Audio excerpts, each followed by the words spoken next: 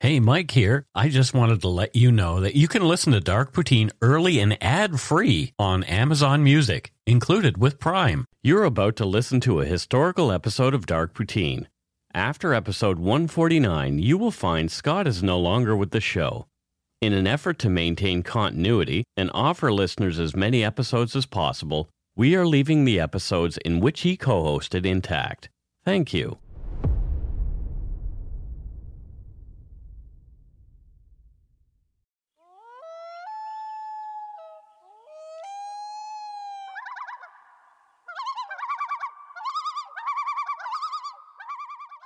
Welcome to Dark Poutine. I'm Mike Brown, creator and host. With me as usual is my good friend and co-host Scott Hemingway, back from a trip to Whistler. Oh, a relaxed Scott Hemingway. Well, there you go. Yeah. That won't last. Give it 2 more hours. The views, information, and opinions expressed during the Dark Poutine podcast are solely those of the producer and do not necessarily represent those of CuriousCast, its affiliate Global News, nor their parent company, Chorus Entertainment. Dark Poutine is not for the faint of heart or squeamish. We strongly advise listener discretion. We're not experts on the topics we present, nor are we journalists. We're two ordinary Canadians chatting about crime and the dark side of history. Let's get to it. Put on your toque, grab yourself a double-double and a Nanaimo bar. It's time to scarf down some Dark Poutine. Jump, jump, jump.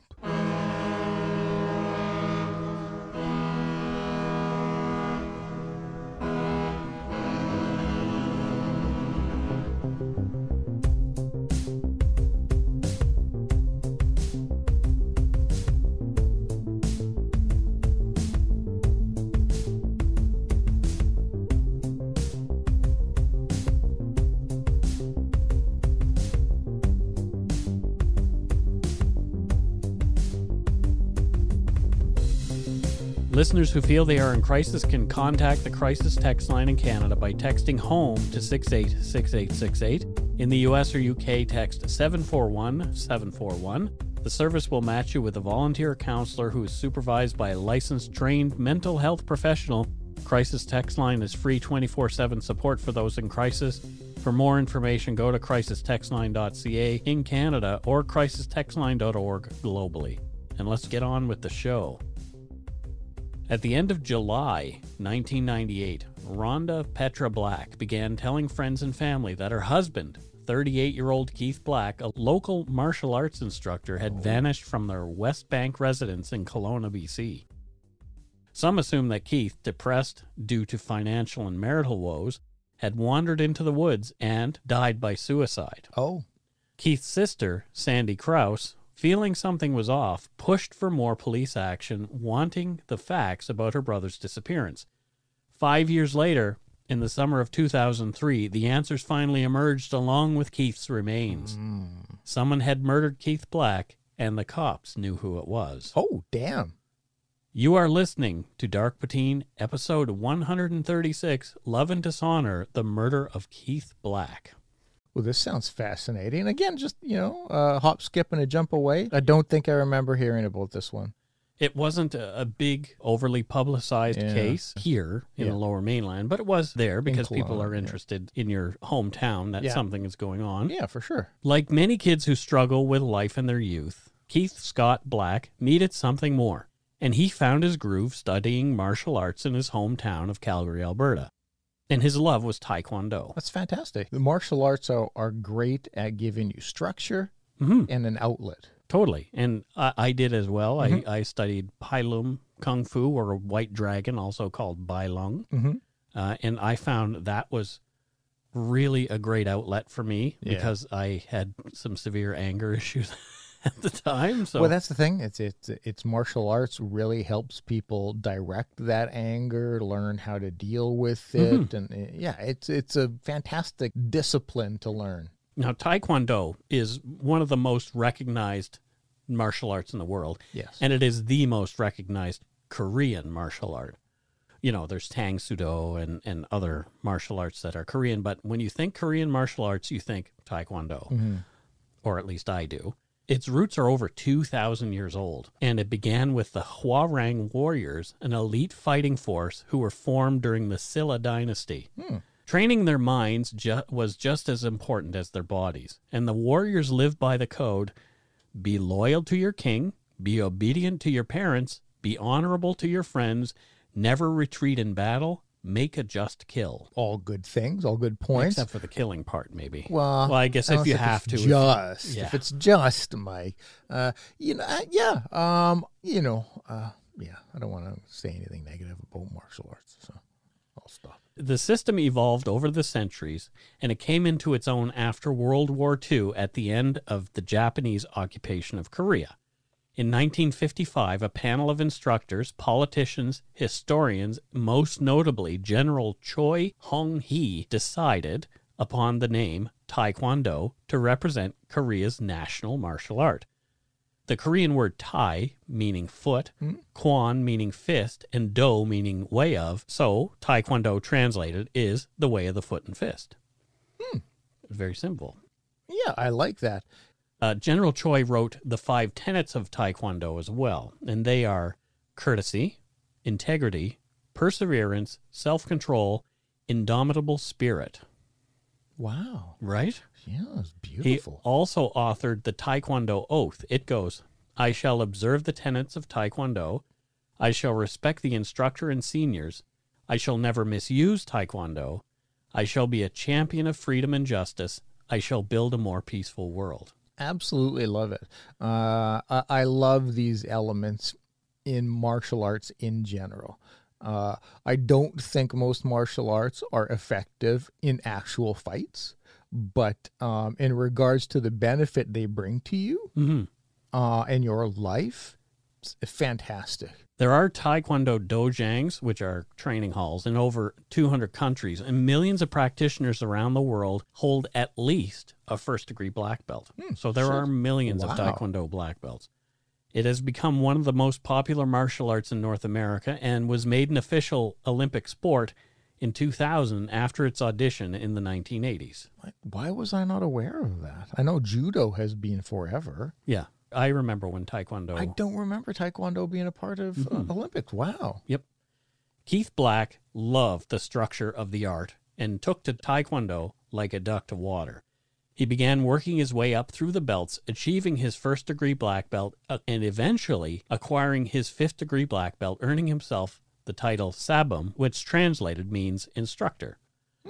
He became a skilled teacher and a respected member of the martial arts community. A key word he used is structure. It's one of the most incredible things to come from martial arts. And someone to achieve the height of fifth-degree black belt is quite an achievement in life. Yes.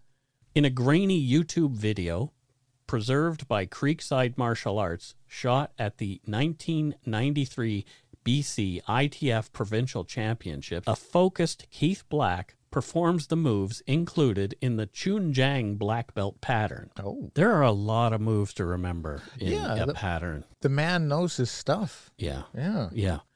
After his first marriage failed, Keith moved to Kelowna to make a new start. He began teaching at a Taekwondo club he opened on the west side. Yeah. Rhonda, who would later become his wife, was also a Taekwondo practitioner. She took a lot of pride in her training, and one fellow student later commented that she was, quote, as strong as a male of the same size and weight. Oh, wow. Love of the martial arts ran in Rhonda's family, too. Her dad took up Kempo karate at 51. Hans was a decent-sized man at 5'10" and weighed about 200 pounds. He loved sparring and fighting, especially with weapons. Knives were his favorite, and Hans always carried one. Leslie Poole, Hans' karate instructor in Oshawa, said although he had started late, Hans was one of the best students she'd ever had, and he had achieved his black belt. So a black belt in karate is quite difficult to get. Mr. Herman did not like to compete. He would do it rarely and only in their small school, and was not good at competition. And that was the thing that scared me away from Taekwondo, was the competition aspect of it. Oh, yeah? Because I liked martial arts. I wasn't big on performing it in front of somebody else or having to stay within a certain list of rules to fight somebody. I think I could understand. I can relate to that. Ms. Poole, his martial arts instructor, emphasized respect, integrity, and humility as tenets of karate and held Hans in high regard. So Well, this is like a family, multiple family, two families of martial artists. Yeah, and and I love that Hans didn't start until 50. I think there's something to be said about approaching new passions in life late in life, like podcasting, because you have your willingness to want to learn. Yeah, there's a different kind of focus. Yes, it's not a I was told to do this or it's more. A lot of decisions made in your late 40s, early 50s are because you want to. Yeah. Not because you're pressured to, or you want to. And so there's a very significant difference in the learning that happens between forced and wanting. Hans Hermann was planning for his retirement from General Motors in Ontario in 1993. So in 1990, he looked at buying a property in Kelowna and decided to move there with his wife Annie to live out their golden years in Lake Country after he called it quits at the car plant. I can completely understand why. So their daughter Rhonda was also looking for a new beginning after divorcing her first husband. So Rhonda and Hans flew into Kelowna to go house shopping, and they found the perfect place. Rhonda could live there until her parents moved west 3 years later. So great setup. What a great setup. No kidding. She can start to look for a place of her own. What she did was buy some property and start to build a home of her own. Wow. Yeah. So after moving to BC, Rhonda needed a new school and a new teacher, and she found both and began training at Keith Black's school. Keith appreciated Rhonda's enthusiasm and dedication to training. She was a real little spark plug and quickly became his favorite student. Rhonda enjoyed her teacher's attention. It didn't hurt that he was tall, fit, and mustachioed. She thought he was sexy. Well. They started dating almost right away, and in 1992, they got married. Rhonda, also a black belt, started teaching in Keith's school, and eventually they were running 3 different dojangs. Wow. This is really, so far, this is lovely. It sounds lovely. It sounds lovely. Yeah, yes. What a great... Everything's coming together for these two. The couple became a fixture in the Taekwondo community and traveled all over to participate in tournaments with their students, making friends as they went. The International Taekwondo Federation, the ITF, it's quite an active martial arts federation. There's stuff going on all the time. Yeah. I used to live with a 3rd degree Taekwondo black belt, and he was always off at a different event, training, all those kind of things. It's probably one of the martial arts that I've seen people be the most dedicated to. It's fascinating, actually. By 1994, though, there was trouble in paradise. Oh, damn. Keith and Rhonda were fighting a lot, and money was always a big subject, as it is in many marriages. Yes. They were building a log home on a piece of land that they'd bought, and it was more expensive than their budget could handle. The Taekwondo schools were not as busy as either had liked. On top of that, Keith was drinking and gambling at casinos, and he was grumpy when he lost, and he lost a lot. But the straw that broke the camel's back was that Keith was also running around on Rhonda. Okay, things are suddenly not so cheery. Not so fun. Yeah. Rhonda left Keith in May of 1994. She started an affair with another man in the Taekwondo community. She moved to Castlegar, BC, and into a home that her parents had bought for her. Because Hans Hermann kind of didn't like Keith by this point. He thought, he saw Keith as cocky and a guy who just thought, you know, the sun shone only on him kind of thing. So, and Hans was happy when the couple split. Yeah. They divided their assets and sold Rhonda's dream log home in the process. Rhonda filed for divorce and sought a restraining order. Oh, okay. She claimed that Keith would not leave her alone. She said he was calling day and night, and she also told people that he had threatened her more than once. Okay, so here we go. Yeah, things are looking sort of sketchy here. Yeah. For some reason, known only to her, Rhonda finally realized that she didn't want to be without Keith. She begged to reconcile. Keith did take her back in March of 1995, but she later claimed that that's when he told her, quote, "No one hurts me and gets away with it." Okay. Right? They bought a new home together on Sunview Drive in September 1995, closer to Rhonda's parents' home. The house had a main floor and an unfinished basement. Things, although still shaky, were looking up. Rhonda became pregnant and gave birth to a son in December of 1996. Okay. The marital strife had returned too and was in full force by early 1998. Rhonda claimed that Keith had begun to ignore her. She said they didn't have much of a relationship at all.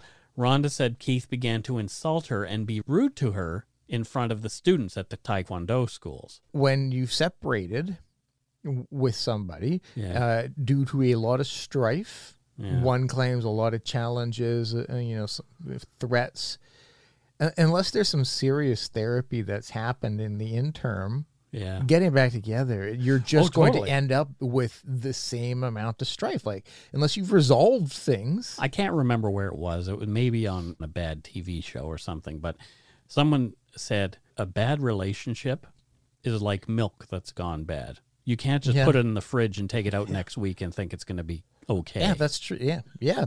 Very, very good example. Rhonda claimed Keith had humiliated her at the provincial Taekwondo tournament in February of 1998 in Kelowna when he refused to introduce her along with the rest of the instructors.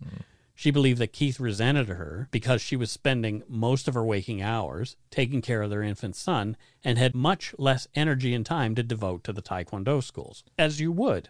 Yeah, you have a kid now. Right. That's good. Yes, a parent should put their priority towards said child. Rhonda said that outside Taekwondo tournaments, they never did things together as a family. She said they got into an argument about a bank account for the child. Each wished the other dead, and she claimed Mr. Black said to her, "Don't think yours can't be arranged." Yeah. It's always so difficult when you're having to take one person's word for it, but if that's accurate, that's not good. My God. Keith's old friend, Howard Stedman, was at the February tournament too. Keith and Howard, both into Taekwondo, had begun working out and sparring together when they both lived in Calgary years ago. Stedman had moved to Exshaw, Alberta, between Calgary and Banff, just east of Canmore, after Keith moved to Kelowna. Yeah. They were hunting buddies. Stedman had introduced Keith to the sport, and Keith loved it. They went out whenever they could. Keith would sometimes go hunting alone and was not above bagging an elk or two when they were out of season. After Keith married Rhonda, Stedman didn't see him as much, but they kept in touch, chatting on the phone often.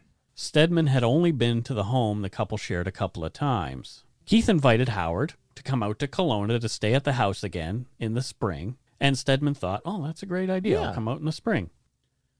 As attendance at the dojangs had dropped off, there was not enough cash to make ends meet. So Rhonda found Keith sitting on the floor, despondent, asking himself why he couldn't keep his black belts. They were all quitting. Perhaps because their teacher had become distracted and depressed with, other things going on in his life. It's you're focused on getting your black belt. You want your teacher to be there for you. Absolutely. You want them to be focused on ensuring you're going to be a successful. And so if he's not healthy, if he's struggling at the time, then perhaps they didn't understand that and they would leave rather than say, hey, and there could be let's get you some help. Often, as experienced, when you're depressed and suffering from mental illness and so on, you can get pretty cranky, despondent. You can be a pretty miserable person to be around. And so I can understand how that could chase people away. Yes. Keith was further distracted from his dojangs when he took a job at the Western Star truck plant to help to make ends meet. He'd work through the day and teach Taekwondo in the evenings. Having worked all day, he had less energy for his students. When Stedman showed up in the spring, Keith was acting kind of weird. He seemed distracted when he met Stedman at the airport. They went on a lengthy drive, and Stedman claimed that's when Keith asked him to kill Rhonda. So this is Stedman saying that? Yes. Okay. Stedman later said that Keith told him Rhonda was crazy and out of control. He had dreamt she was going to kill him. And Howard Stedman later claimed that he told Keith to do his own dirty work. Howard was angry and told Keith that if he was unhappy in his marriage, he should simply leave and get a divorce. Yes. You don't need to kill your wife. Correct. Stedman took the opportunity of a trip to the store with Rhonda to tell her what Keith had said. Your old man's going nuts because he just asked me to kill you. And Howard said he was sure that it was all talk, though, that Keith didn't really want her dead. But if things were nasty, he said, quote, why don't you pick up your shit and get out of here? And he left the next day. Okay, so I struggle with knowing what good comes from telling the other person that their partner wants to kill them. What you do is you tell the authorities. Yeah. You don't say, like, my friend asked me to kill his wife. Yeah. But at the same time, he said that he's got a good friendship with this person. I'm not saying it's right, what he did, but he probably thought this was the path of least resistance and the one that would ensure that maybe things could be reconciled. Oh, perhaps that was sure. What was in yeah, I, and it's easy to say what you would do if you're not in that situation. But my thoughts went to, well, no, like telling two people who are clashing that the other one wants to kill them, like that's just going to make things more intense. It's not going to calm anything down. So go to the goddamn authorities. Let them sort it out. In July of that year, when the Western Star plant was on a brief planned shutdown, Keith called Howard. Okay, going to call your buddy, get stuff, Keith said he was going to the Calgary Stampede. Oh, yeah. On his way back, he would drop in on Howard. Sure, yeah. Sounds good. He was going on his own. Rhonda was staying home. Yeah. Keith never showed, but called Howard saying he was in Nelson, British Columbia, visiting a woman named Carolyn, whom he had met through Taekwondo. Keith asked Howard to cover for him if Rhonda called. Oh, boy. Howard said he would, and when Rhonda telephoned, he lied to her about where Keith was and what he was doing. The thing about all this is that years later, when asked about it, Carolyn would deny entirely that she ever had a physical relationship with Keith. The reason for Stedman making these claims will become clear later on. Oh, jeez. This just gets uglier and uglier. Messy. Keith did arrive at Howard's place on July 12th and visited for about an hour. And during that time, Keith complained about his financial problems and his marriage. And that was the last time Mr. Stedman saw Mr. Black alive. Mm-hmm. Over the next couple weeks, Howard spoke with Rhonda on the telephone. Rhonda continued to express concerns that Keith may have a contract out on her life. Howard has told Rhonda that Keith wants to kill her, so now she's worried about it. Well, and that's part of the challenge, is when you tell the other person that, is that they're going to think that's real. Absolutely. If you told me that Joanna wants me dead, this is going to be a pretty consuming... I probably just wouldn't tell you. Because it would make for a great episode. You'd probably say, and how can I help? I shouldn't joke about that. But you're going to. I would be just consumed with nothing. Everything that I do is like, oh shit, is there somebody here to kill me? Over the course of those calls, though, Rhonda suggested twice that Howard kill Keith. Howard claimed that he did not take her seriously the first time, but when she asked the second time, he knew that she meant what she was saying. Again, Howard told Rhonda that she should just leave Keith and offered her a place to stay while she was in transition. There's never been any proof of this, but I'm wondering if there was a bit of a... Waka waka? Well, some sort of triangle happening. Yeah. It could have been an emotional one. There might not have been a physical thing happening, but there could have been this emotional thing going on. There's different degrees of unfaithfulness, right? What I can say with confidence is... this trio of people have terrible conflict resolution skills. Oh, yeah, it's not good. Keith returned to work at Western Star on Monday, July 13th, 1998. He taught his Taekwondo classes that week. Carolyn, the woman Stedman claimed Keith had stopped to see on his way back from Calgary, drove over from Nelson and spent the night at Keith and Rhonda's place on Friday, July 17th, 1998. Carolyn had to pick up her mother, who was flying into Kelowna on Saturday. Rhonda had no idea. It is unclear if Rhonda had any idea about Keith's supposed visit with Carolyn only days previous, but she may have become suspicious about her husband and Carolyn when seeing him interact with the pretty young Taekwondo instructor. Carolyn remembered that Rhonda was not feeling well that weekend and stayed in her bedroom and was ill in bed for most of Carolyn's visit. Okay. Rhonda remembers this a very different way. She thinks, no, Carolyn never stayed here. There's a lot of things like the exact opposite of what's being stated. Right, Yeah, exactly. Okay. Yeah. The two women spoke only briefly, according to Carolyn. Carolyn went downstairs to the basement that evening with Keith. He kept his equipment and trophies there, and he said he wanted to show her something, although she didn't recall what. Carolyn saw a mattress there, but couldn't recall if there was bedding. She said she slept on a couch in the family room, and she did not see where Keith slept. It was apparent things were tense, though, between him and Rhonda. Carolyn and Keith trained together the next morning, and they went their separate ways. She went to the airport and picked up her mother and spent 2 weeks traveling with her. So that's the last time she sees Keith alive. This is just a very bizarre situation. It gets weirder. So, like, I'm wondering if Rhonda wasn't, if Keith wasn't telling Caroline, well, here's what Rhonda's in there and she's sick and she's not coming out. That's why Rhonda and Caroline have very different stories. Yeah, it's like the truth is very difficult in this one. Yeah. Because the stories of the people left over. Obviously, Keith is not around to tell the story. We mentioned that in the show's title. Yep. He's not around to defend what's being told. Yep. But the stories are, in the court documents, they refer to multiple levels of hearsay. Yeah. And it's I all get that. conflicting. Yeah, I get that sense. Yeah. So maybe that's why this story didn't get a lot of attention in the press, because it's difficult. A lot of stories are told in the press, in media, with you having a clear knowledge of who's good and who's bad. It's easier to tell stories like that. And so when you have the way this is told in the press, it paints things one way. They do, eh? Oh, absolutely they do. But there's a lot more twists and turns to this. And I implore you folks to read the link that I will post in the show notes to the court document that is very, very long and explains this whole thing, because I could have done 4 episodes on this show alone. Wow, eh? Yeah, on this topic alone. There's a book here. Yeah. Really, there is. Shit. Keith showed up for his job at Western Star Trucks on July 20th, 1998. Right on time, at 6:50 a.m. Supposed to be there 10 minutes before work, and he was there 10 minutes before work. From court documents, Ms. Bourret, the personnel manager at Western Star, who knew Keith Black through Taekwondo, had helped him to get the job at the truck manufacturing plant.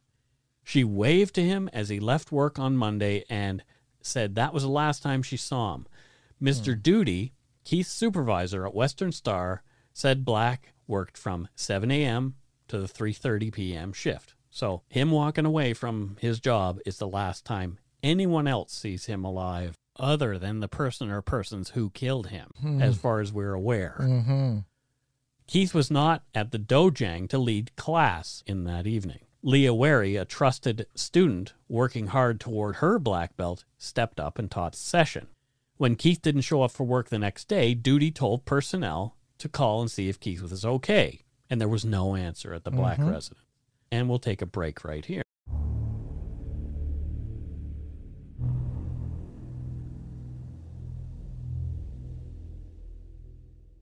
And we're back. And so what do you think so far, Scott? Confusion. Right? Confusion. What's happening? I love it when I can pick a side clearly and easily, and I'm always a supporter of victims. And so I'm a supporter of victim in this case it's as just, well. But it sounds like it's really hard to ascertain, What's hearing what I've heard so far, what the truth is. Who's the victim? Like, it's clear. Unless we had a different title for the show, you wouldn't know who the victim was going to be. No, exactly. And even knowing what happened, I do have a sense that, well, okay, maybe this was somebody who was abused and then just finally fought. It's difficult to, to really kind of pinpoint. Keith Black was not showing up for work over the next few days. Sometime mid-morning on Friday, July 24th, 1998, Ms. Bourret called to ask about his whereabouts and spoke to Rhonda. Rhonda said that Keith was sick. Okay. Ms. Bure said, okay, Keith has to call the sick line, and gave her the number, and told her Keith needs to call or he'll lose his job. Mm-hmm. Keith never called. So, Yeah, where's Keith? Where's Keith? Keith's not around. From court documents, also on Friday, July 24th, 1998, in the early afternoon, an old friend, Mike Boisgelet, dropped in unexpectedly to visit Keith and Rhonda Black while his wife Hillary was in town at a conference. There we go. He testified he tried to phone but could not get through.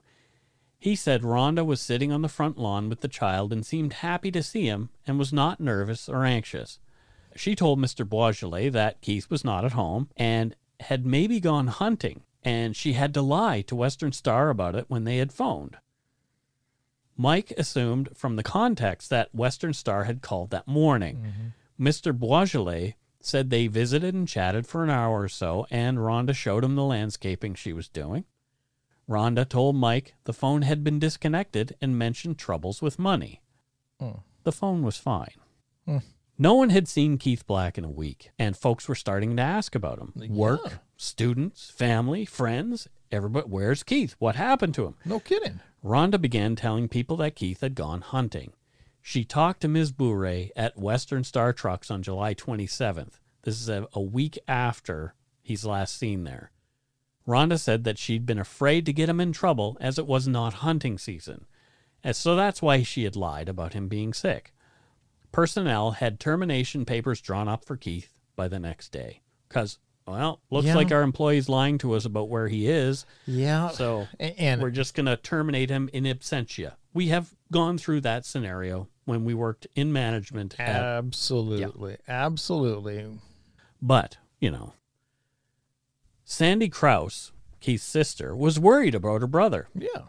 Rhonda kept to the Keith has gone hunting scenario, but something didn't feel right. Sandy urged Rhonda to contact police and tried filing a missing persons report herself. Rhonda told Sandy that Keith had changed recently. Rhonda said Keith was acting strangely. He was taking pills, drinking, and shaving his genitals. She also told Sandy that they did not sleep together anymore. Keith would come home, have a nap downstairs where it was cooler before going to teach his class. Their paths did not cross, and she could not remember when she last saw him. Wow, how convenient. So that's what that mattress may have been downstairs, They're maybe fighting. He's just decided that's where I'm going to sleep. Who knows? From court records, quote, during the next few weeks, Mr. and Mrs. Krause and their son Kirk visited Rhonda Petra Black, worried over where Keith was. Yeah. The Krauses took Rhonda a hamper of food. Her and her son are sitting at home alone, worried about where her husband is. Rhonda told them that Keith had abandoned her, and she did not know what to do. They described her demeanor as varying from hysterical crying to rage over having been left alone with a child and no money. But still not contacting the authorities. No. What? Kirk Krause, Sandy's son, said he brainstormed with Rhonda about where Keith could be. They discussed the possibility of hunting, but although Kirk knew Keith would hunt animals out of season, he didn't think that Keith would go hunting in the summer because it doesn't make sense. Mm-hmm. It's not the time. The animals aren't in the shape that you want to be. Yeah, and to be in absolutely no contact with your son at the least. Yeah, with your baby son. Yeah. Rhonda told Kirk that Keith's prized Browning rifle was missing. She also said that Keith had been binging and taking drugs, but Kirk had never seen indications of Keith using drugs or alcohol, and he found Rhonda's claims baffling. At that point, Kirk Krause asked Rhonda if he could go through Keith's camping and hunting gear in the basement, as he didn't want them to go to auction. Mm-hmm. She was just going to give them away already. Rhonda said she was too upset to do that, so Kirk didn't push it. Kirk said he had gone downstairs and noted the basement had been rearranged and was very clean, which was out of the ordinary. Receipts later showed that Rhonda had rented a rug cleaner the week before. Over the next week, she was already talking to realtors and selling Keith's weightlifting and other training equipment from the basement. Yeah, my true crime senses are tingling. Right. On August 3rd, 1998, this is less than 2 weeks since he's gone missing, well, about 2 weeks, Keith's Hyundai, sitting abandoned on a back road near Tappan, British Columbia, was finally reported to police by locals.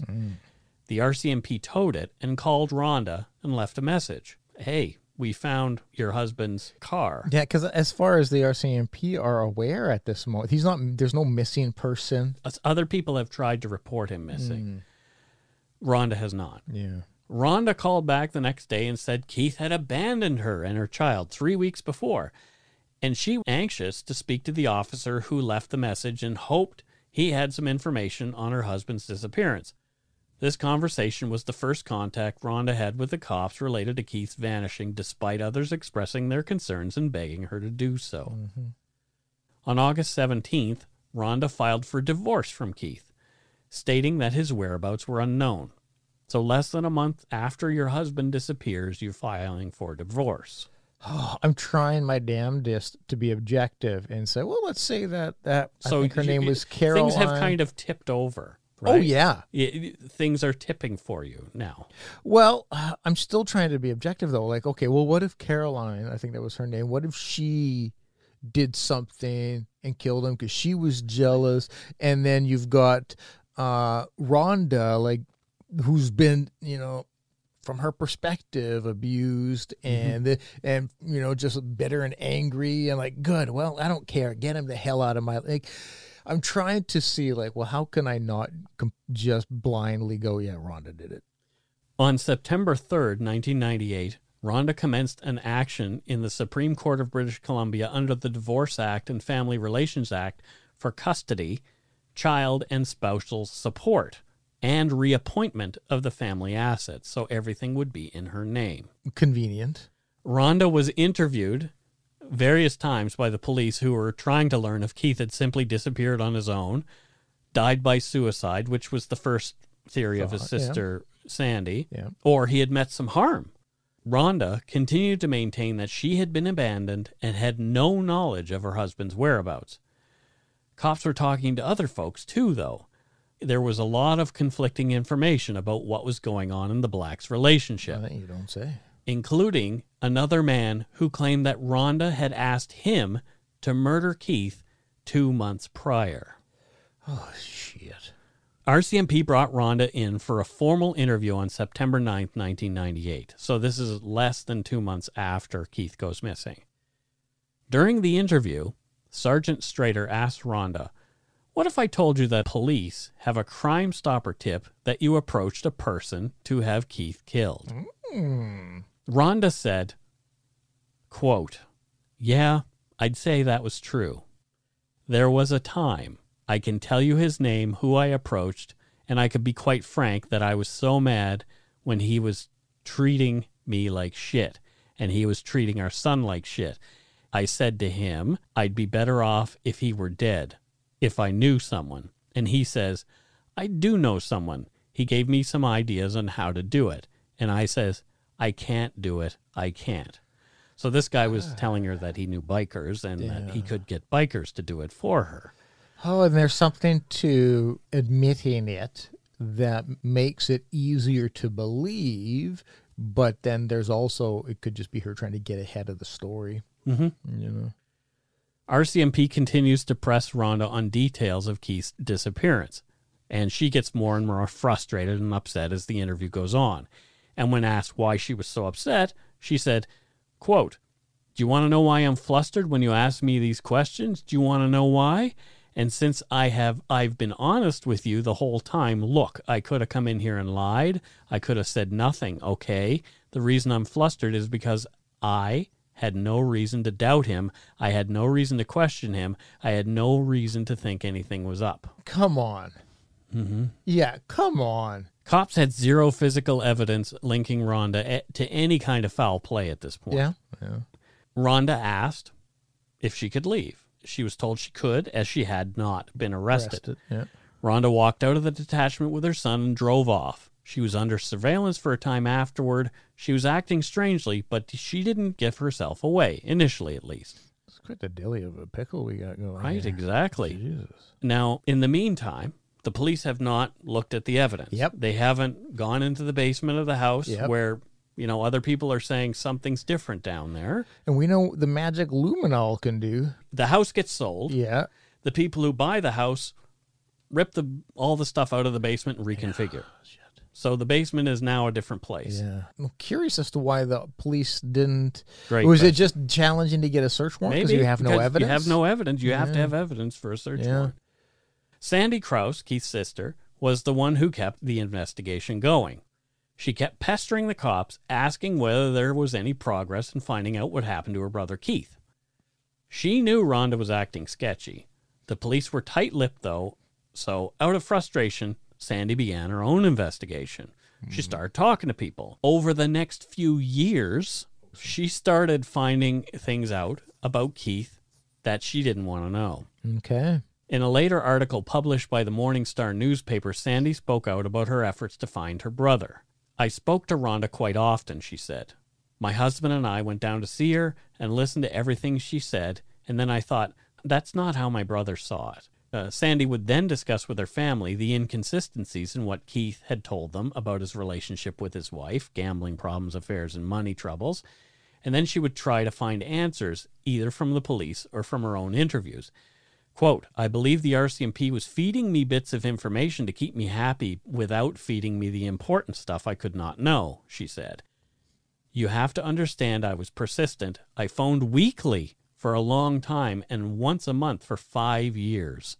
Shit. I wanted to know where my brother was. I wanted to know if he was dead. I wanted to know what happened, end quote. Of course, I would want to know all those things too. If something happened to you, like, I know we're not a couple, but if something happened to you, I would definitely be pestering people to let's find out what happened to Scott. Yeah. Let's find out because I need to know what happened to Scott so I can do a show. At least give it a solid week, pestering. At least. Sandy wrote everything down in her diary. Also from the same Morning Star article, she found that, quote, Keith was having an affair with the girl in Nelson and with another woman in Calgary. He was heavily in debt, some $57,000 by her calculation. It's a chunk. And that didn't include gambling debts that she kept hearing about. So he owed other people money for the gambling. She wrote that Keith was losing respect in the Taekwondo community for missing classes and then getting into a fight with a girlfriend at a meet. She wrote that Keith took home a sexually transmitted disease. Oh, God. She admitted she knew he was a poacher and even involved her young son in stealing marked logs for firewood. There was also a bizarre notion about Keith shaving his head and genitals, about which she wrote, strange for a 38-year-old man. Krause said she told police once that she, quote, wouldn't be surprised if Keith got into some trouble with the law that might have spooked him. She told them he wouldn't hesitate to screw you if he could. She also noted that, quote, I sometimes get the feeling that he was trying to force Rhonda to leave because he couldn't, end quote. So even his own sister is finding, like, maybe he has actually taken off. Maybe he's gone. Maybe he's taken off somewhere. Maybe he was spooked by these folks who he owed money to. Yeah, just I want to clear the slate, start over. The heat was on, kind of thing. Maybe. Unknown to Sandy, though, the cops were working on another angle of their own. Their favorite long game undercover sting. Oh, here we go. Mr. Big. Oh, man. And Rhonda was the target. Yeah. The operation started in October 2001. After romancing her for 2 years, in a conversation with an undercover operator known as Jay, Rhonda finally admitted that she knew what had happened to Keith. Boy, they're really playing the long game. That's a 2-year sting. Some of them are that long. My Lord. From court documents, Ms. Black said that Mr. Black was sleeping, taking an afternoon nap in the basement on a foam mattress on the concrete floor. Jay asked, so when you went downstairs, he's sleeping? Rhonda said, he's sleeping. Jay then asks, And what's like, how do you do it like? Rhonda said, I just walked up to him and everything just kind of left me. It was like the next thing I know, I don't even remember doing it. I remember standing over him thinking, this is nuts, this is crazy, like, no, I can't. And the next thing I know, it's like nothing existed. I didn't exist, the room didn't exist, he didn't exist, nothing existed. Next thing I know, the reality is like I snapped out of the zone and he was grabbing his throat. And he's like, what the, whatever he said, and what the heck or whatever, he realized what happened.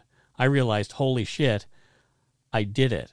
Like, oh my God, I was just standing there going, oh my God, it's not reality. Like, what the hell's going on?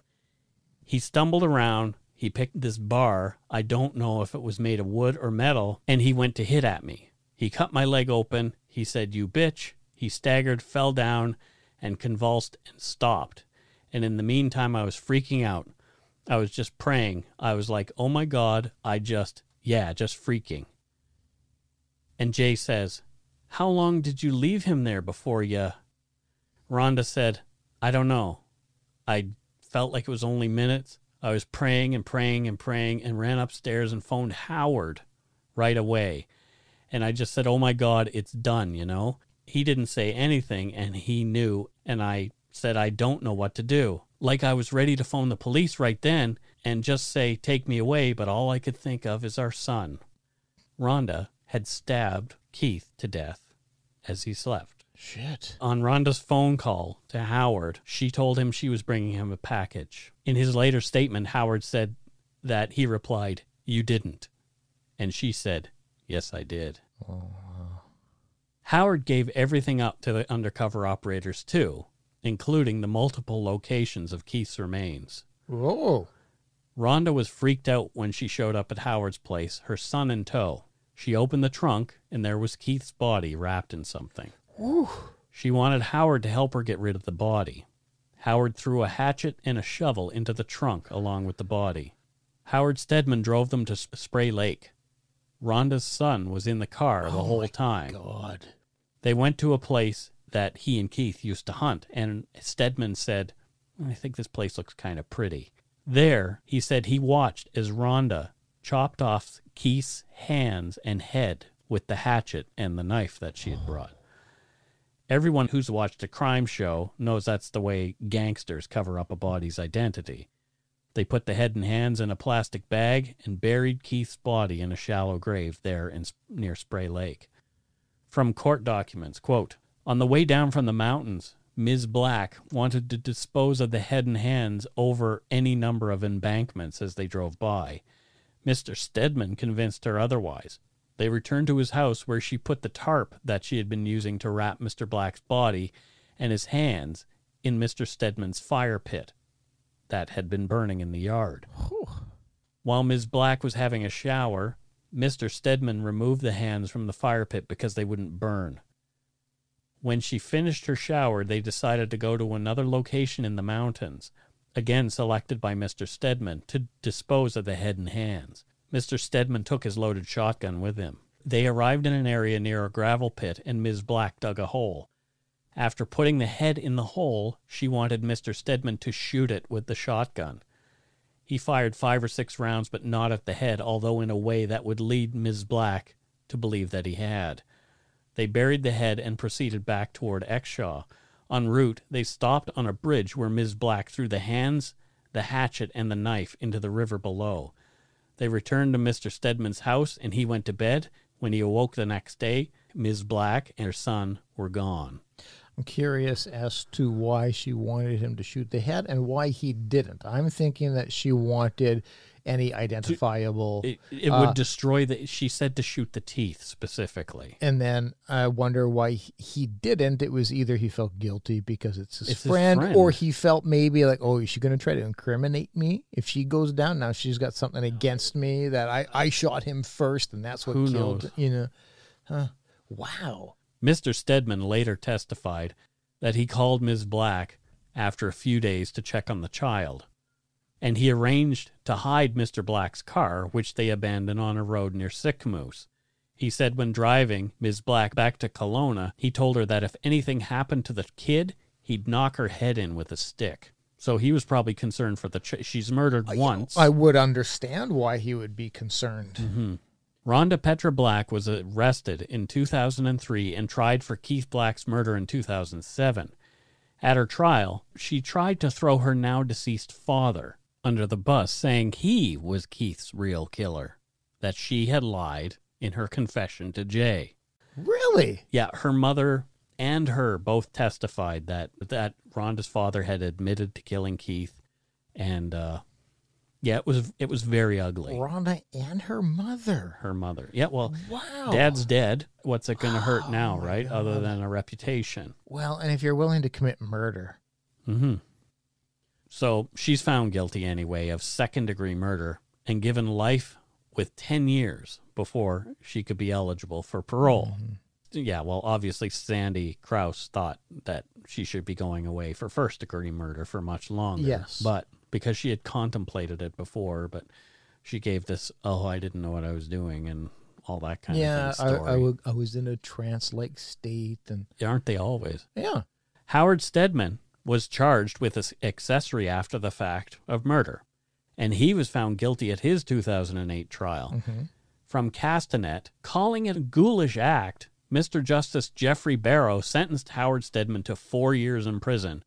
Howard appealed his sentence, but it was denied. So you got 4 years for your part in just getting rid of a body, but there was more to it because he knew about each other's plans to... Yeah, and, who knows if Keith ever said that to Stedman? Yeah. Do you know what I mean? Who knows if Keith ever told him, I think Rhonda's going to kill me, so will you kill me for her?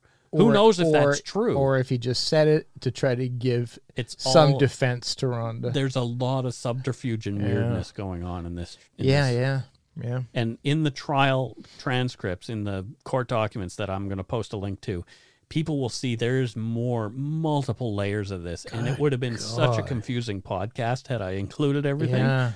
But it is really fascinating. Wow. Rhonda Petra Black was given day parole in 2016. Oh, shit. From a Kelowna Now news article, quote, "You now accept full responsibility for your index offense. However, the report indicates you continue to minimize your dismemberment of the victim's body with the assistance of the co-accused," reads the decision that also points out that Black claims to be sickened by the crimes she's been convicted of. An institutional parole office worker who has been with Rhonda Black during her rehabilitation said that she's seen positive changes over the last couple of years. Quote, "You're a person who previously shut down and did not accept negative information," reads the decision.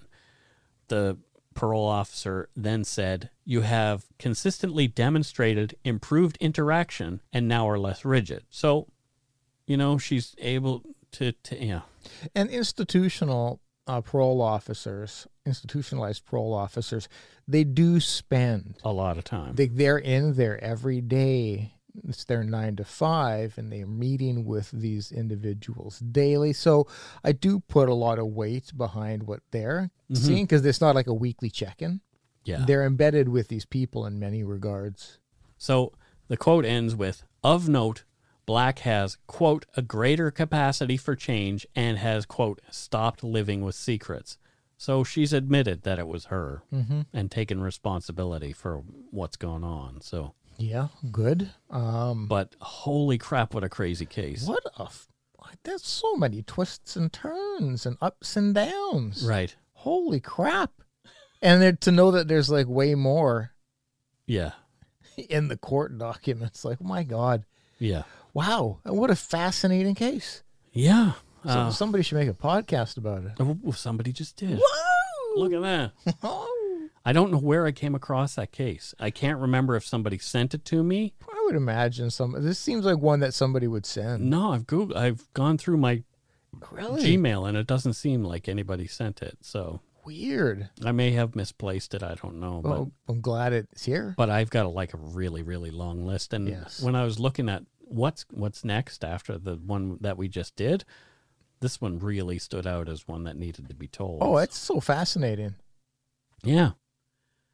I guess it's time for voicemails now. Oh boy, okay. Hopefully we have no weird twists and turns in our voicemails, and they are just straight up praise and love, like we usually get. Fingers so crossed. 99.9% so far. Yes, a good percentage.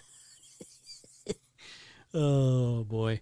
And we're back to watching hockey too, and the Canucks are moving on. I know. I watched some hockey. I actually watched the Canucks, and that was exciting. Right? That was exciting. I watched the first game, and I'm like, oh shit, this is what I remember. Yeah. And then it was just like, no, okay, look at them go. Yeah, they really did well. They really did. In yesterday's game, game 4, they really they had a lot of adversity. They were down a lot, behind a lot, just kept pushing and pushing. It was great. Okay, so this first one is really short, and we're going to listen to it just for fun, but I don't know if we'll actually use it in the show. Yeah. Well, hello, Marcus Scott. This is Gandalf the Grey. I am calling on behalf of Trying the Great Doc Poutine. It has finally landed here in Middle-earth. Please keep up the fine work and have a wonderful day. Wow!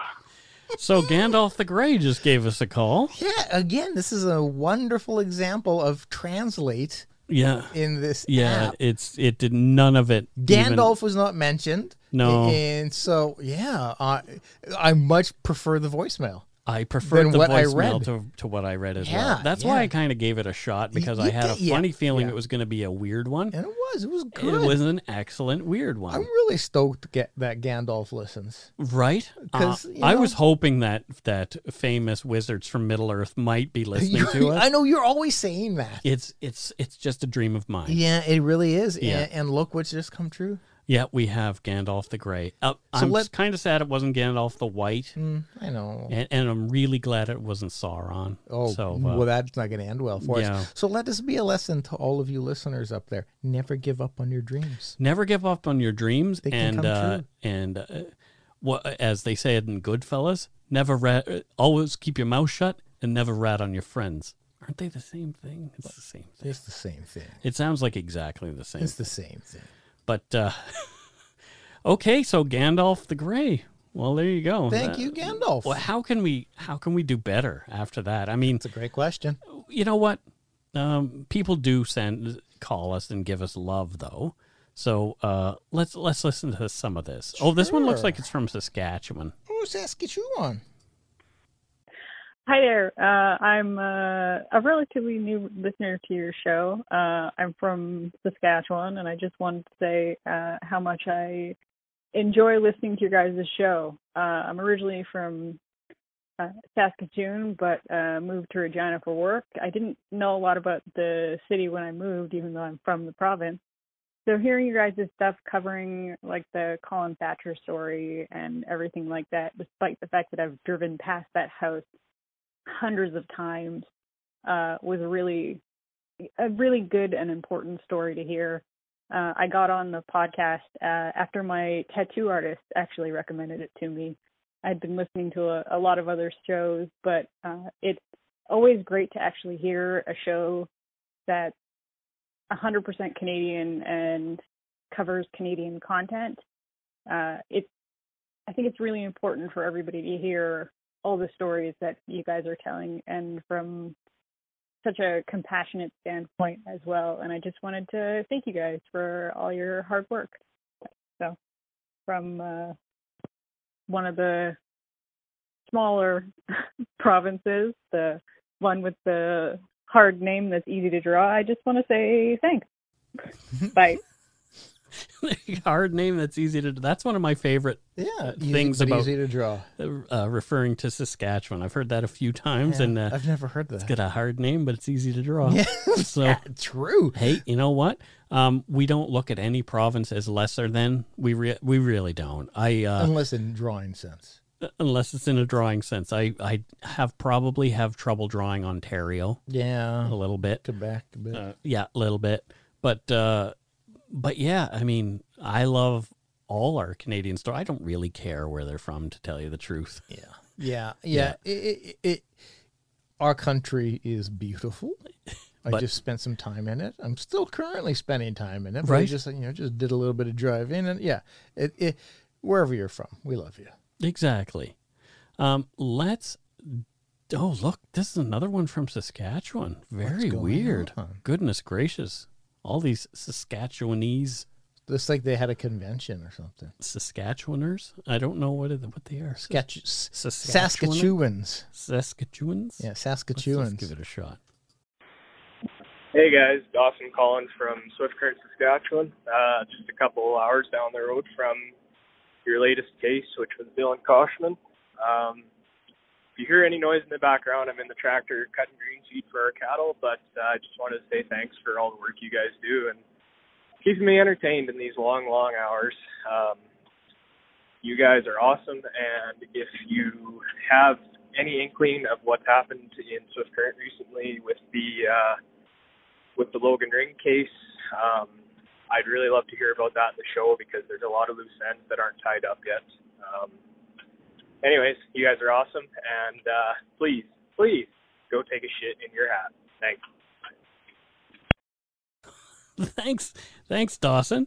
Love it when people who are doing farm work call us because you know what?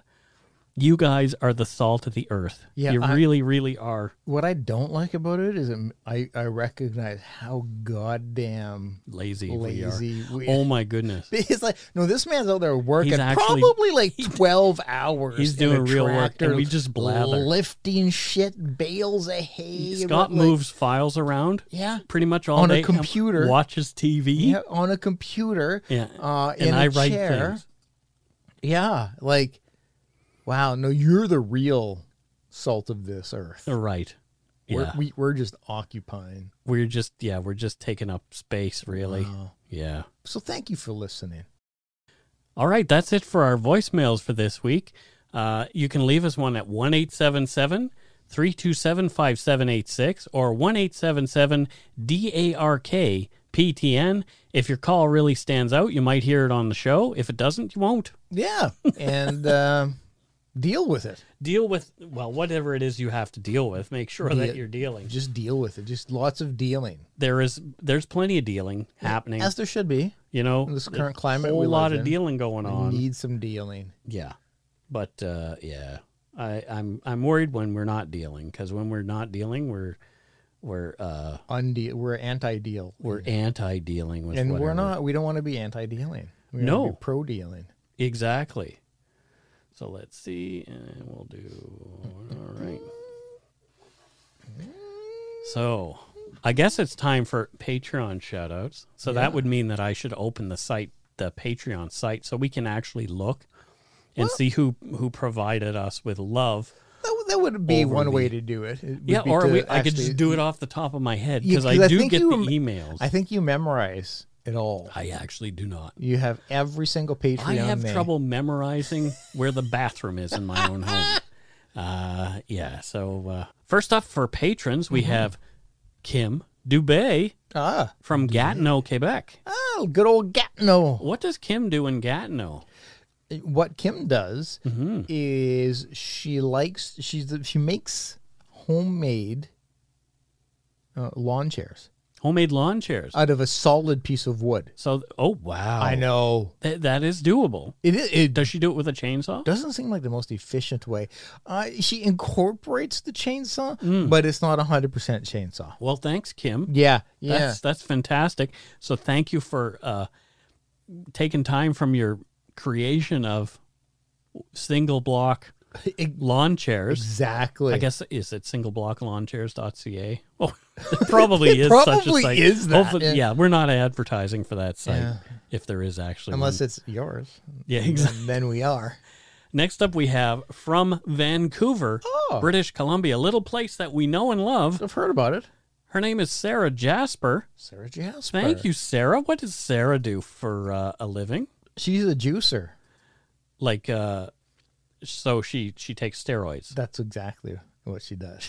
Yeah. Oh, Yeah. I thought you were going to say like she works No, at no. Jamba Juice or She something like that. takes steroids and or provides steroids. Oh, wow. Yes, that's what they You call know, that's illegal.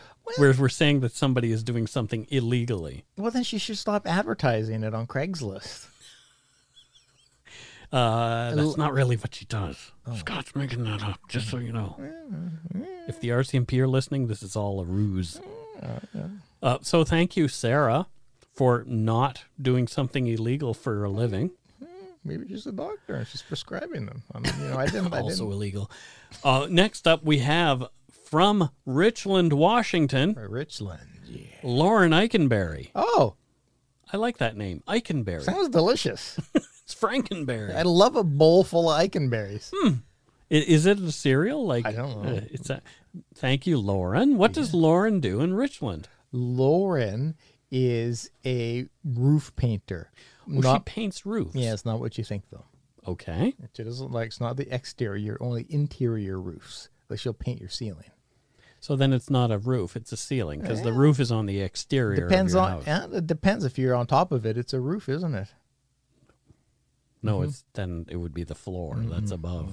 Look, let's just let's not let's argue just semantics, support right? her. Let's just support her. Correct. And her roof painting. Well, thank you, Lauren. Yeah. Continue painting roofs. Yeah, if you want your wall painted, though, you're fresh out of luck. Fresh out of It's luck. just roof. Fresh out of paint. Specifically.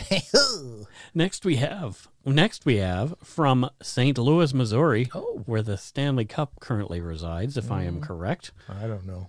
Ann Broad. Oh. Or Annie.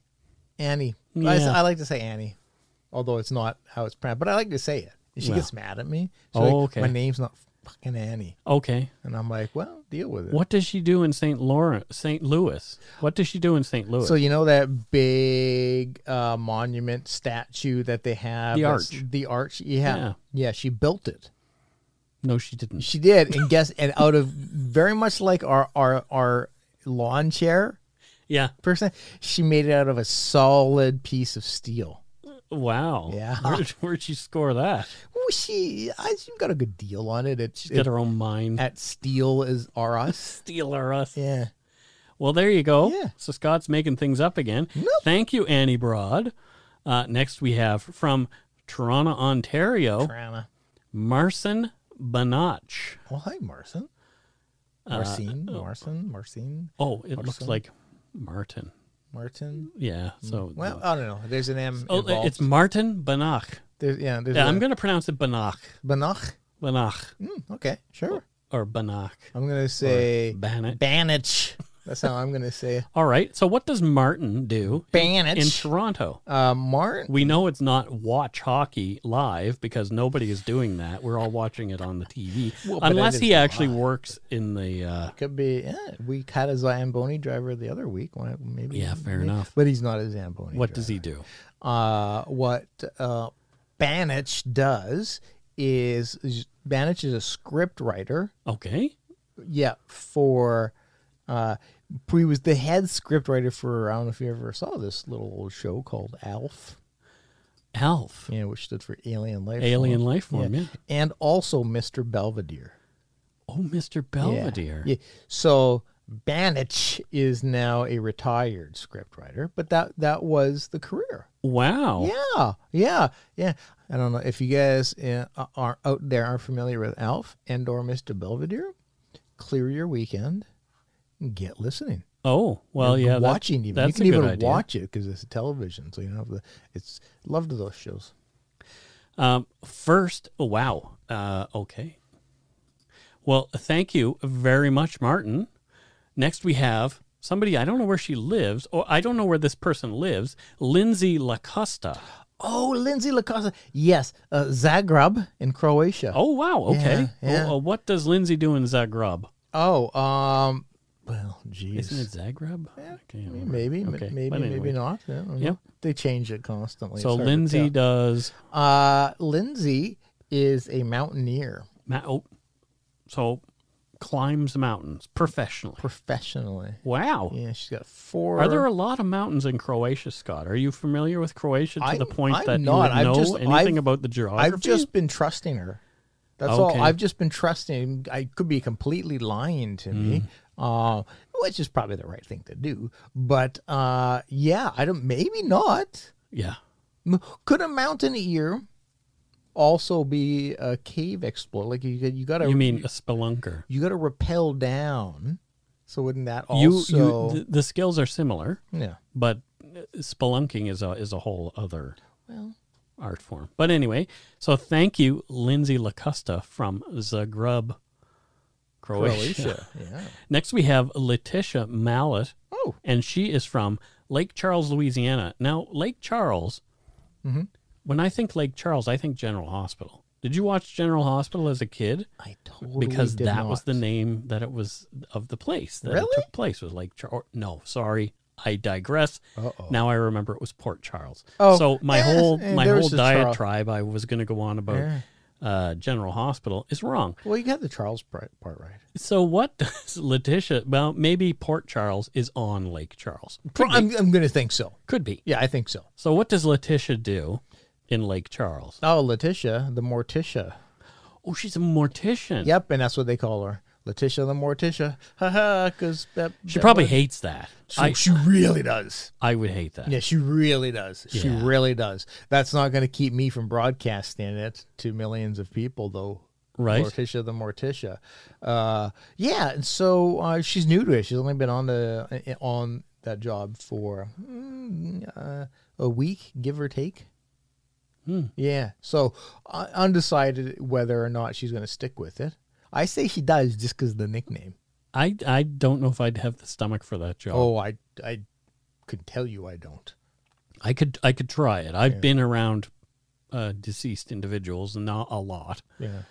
But I don't know if I would have the stomach for what has to actually take place. Nope, I don't. Nope. So lastly, but not leastly, as far as patrons go, we have Christine Jacobsen from Valby, Denmark. Oh, God, I love Denmark. Yeah, or Valby. Valby. Valby. Valby. What does Christine Jacobsen do in Valby? Kristen Jacobsen curates fjords. She's a fjord curator. Yeah. Oh, wow. Yeah. Yeah, well, It's good work. Yeah. Because when you're up in that area, oh, man, there's fjords aplenty. Fjords aplenty. Yeah. And that's actually the name of her curating business. Fjords aplenty. Well, there you go. Thanks, patrons. And it looks like we get a donut money donation. I got a heads up about this, Lorian. Oh, it's Lorian, our nice lady from Australia. I don't know what it says, but I gotta. I don't know if I can read it in an Aussie accent. You could try. Welcome to your birthday, the 5th of August, for you, Mike Brown, creator and host. Look at that. I did it a little bit. So far. But yeah, I'm not going to go on because it's way too hard. And with me, as usual, is your good friend and new co-host, Donut Money. Say hello, Donut. Donut noises. The views, information, and opinions expressed during your birthday greeting are solely those of the donator and do not necessarily represent those of PayPal, its affiliate, nor their parent company Afterpay. Donut Money is not for the faint of heart or celiacs. We do not advise portion control. Well, we strongly advise portion control. We are not experts on the money we have sent, nor are we financial advisors. Just one ordinary nice lady sending some money for Mike's birthday and maybe some for Scott if he's nice now. So let's wrap this up. Put on your beanie. No one shits in it. No one shits in it. Grab yourself a large latte and a jar of Vegemite. No, don't. I like Vegemite. Scott's eating it too. No. It's time to scarf down a meat pie. Happy birthday, Mike. Happy Wednesday, Scott. Hope your families are safe. Keep doing what you're doing. XX, Lorian, and her water box. Oh, good old Lorian. Oh, well, good. Thanks, Lorian. Yeah. That's a great birthday gift. And you gave did me. say, like, before as soon as we said Lorian, you're like, oh, the nice lady. Nice lady. Yeah, she got that. Yeah, she's just the best. There you go. Next, she didn't leave us a note, this one, but yesterday, Destiny Edwards sent us some donut money. So thank you, Destiny. Where's she from? She's from Scott's got to think. Tibet. Oh, she's from Tibet. Yeah. What part of Tibet, Scott? South Tibet. Oh, she's from South Tibet. Tibet, yeah. Yeah. Okay. Yeah, it's got a nicer climate there. It's easier to Right. Tibet in South Well, Tibet. there you go. Yeah, yeah. And she also, what she does in South Tibet is she road paver. She what? She paves roads. Oh, she's a paver. Yeah. Okay. Yeah. You know what? I always say this every time I smell a newly paved road. Know what that smells like? Money. Money. I had a friend who he was a paver. And Yep. Little money. I do say that. They make the money. Yeah. So thank you, Destiny. Yeah, thanks. from People can drive safely Tibet? in South Tibet. Drive South their Tibet. ox carts. Yes. That's how much knowledge we have of Tibet. It's about it. We are completely ignorant. Yes. And by ignorant, I mean really, really ignorant. In many, many topics. Oh, don't get us going. We can talk about things we don't know about all day long. Next, we have Phoenix Boudreaux. What a great name. And she says, thank you for getting me through this Corona bullshit. Oh, well, I hate to break it to you. It's sadly not done. Yeah, it's kind of, you're very kind of welcome. not over. You're very welcome. It has really been Yeah. just a fucking gong show. Where's she from? Oh, she's from, she actually lives in Okay. the exterior of the Grand Tomb in Abu Dhabi. Oh, I kind of figured that. Yeah.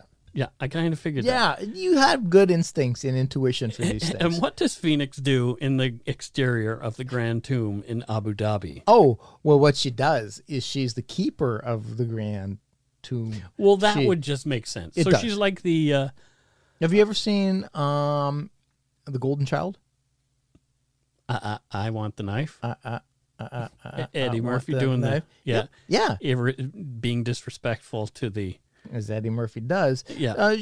Kind of like she's the protector. It's like, no, people will come and they'll knock on the tomb. And Yeah. she'll open the tomb door and be like, can I help you? And they're like, we'd like to come into the Body tomb. not home. And she's like, nope, sorry, this isn't a public tomb. And she closes the door. Sometimes they can get pushy. It's a private tomb. It's a private tomb, yes. Most are. Yes. Just so you're aware. Yeah, oh, I was aware. Yeah. But the knockers aren't. And so, yeah. You so said knockers. I Seriously. did. And so she's like, this is a private tomb. It's not open for public. And they're like, oh, thank you so much for the info. And they walk off. Sometimes people can get a bit challenging. And that's when she has to break out her moves.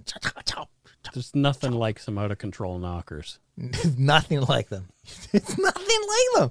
Just wreaking havoc All over the place. all over the place. Yeah. Left, right, up, down. What's going on? Havoc wreaked.